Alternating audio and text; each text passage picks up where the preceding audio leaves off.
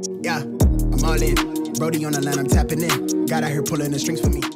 What's going on, everyone? It's KingTutsPro and welcome back to another Final Cut Pro 10 tutorial. Thank you so much for stopping by to watch another video of mine. In today's video, I'm going to show you how to blur multiple people's faces in Final Cut Pro without any plugins or presets or special software to do this.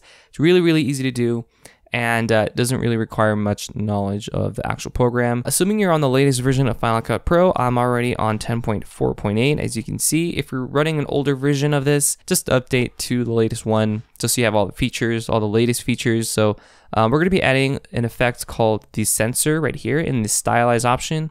So what you want to do first is go into the effects, go to stylize and go to censor and drag that directly on top of your clip.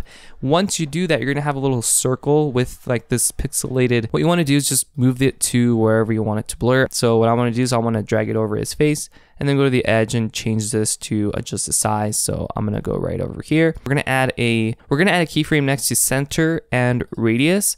Also, if you change the amount, you can change the strength of the blur. I'm going to go full blur here.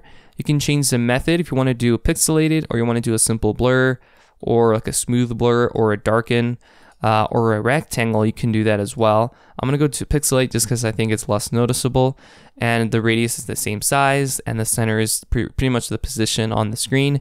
The aspect ratio is, if you want it a little bit more oval or a bit more rectangular, you can do that. And you can also invert this. So if you wanted to, once you create all of your keyframes and stuff, and then you click on invert, this will do everything. It will blur everything except the area where you've selected this. And then the amount boost is where you can boost the actual blur, which is kind of neat. Once you've added all the keyframes here, on the first time head right there, all you gotta do is press right on the arrow key. I'm gonna go shift right just because there's not a lot of movement going on with the people's faces.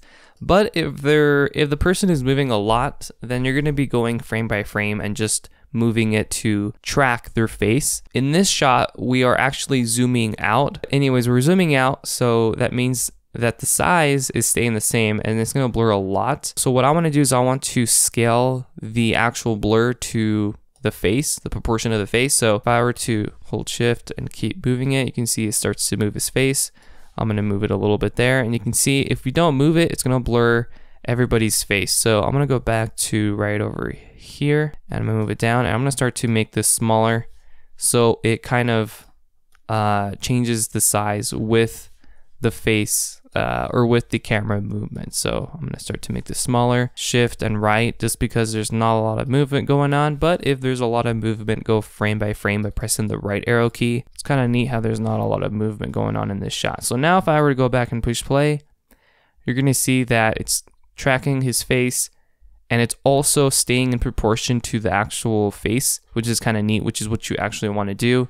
Now you can see when we zoom out and we click off of this, it's just a big blob, and we don't really want that. So what we're gonna do is right over here, I'm gonna add where it says amount, I'm gonna add a keyframe there and go to the end and actually move this so it's actually smaller. So now if I were to go back, the blob, you know how you can see one square, is actually going to be a lot smaller. It makes it a lot smaller. Or you can just have it go small, but you know, you can just have it go like this if you really wanted to, and then increase the amount boost there. Now we're going to do the same thing again. So we're going to go into the effects, go to stylize and go to censor and drag another one directly on top of that clip.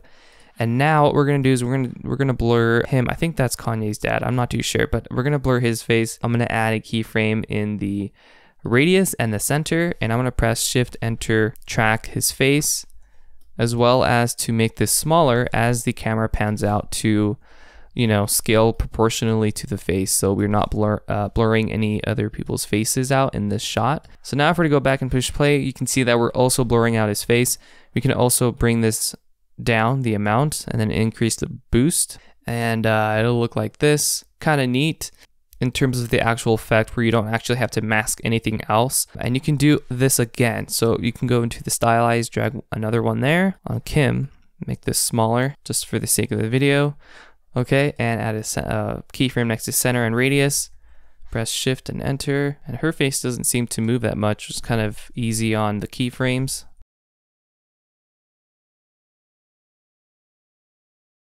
Perfect. So now we're going to change the amount and just increase the boost. So if I push play, you're gonna see what it looks like. And there you go. You just blurred a lot of people's faces, and it's really easy in terms of this shot. If it was, you know, going crazy, you just add more keyframes, I guess. And to see your actual keyframes, right click and go to show video animation, and you can see all of the keyframes for each one. So the first one, if you were to uncheck this, you can see which one it is, and you can actually adjust this. So let's say for Kim's face, actually there was a point where the keyframe moved, like right here, be in the center piece here.